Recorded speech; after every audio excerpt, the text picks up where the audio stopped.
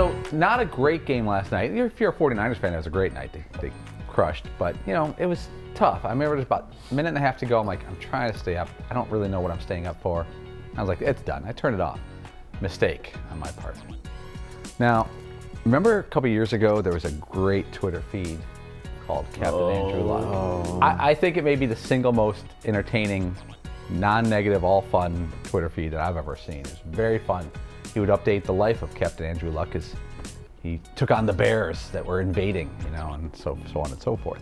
Now, if you remember when Andrew Luck retired, Captain Andrew Luck also retired.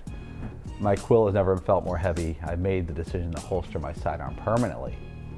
And that was over. The Andrew Luck, the quarterback, shut down, and the Twitter feed shut down. And that was sad until the post game last night when this happened. Andrew Luck is with us, everybody.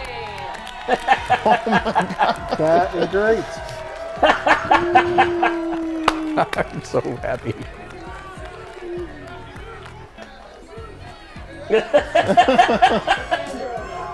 That is Awesome. Here it comes. This is what the kids say. If you know, you know. Andrew, welcome to the show, and thank you for being here. How have you been?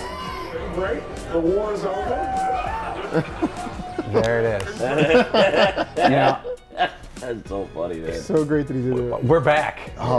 We're back.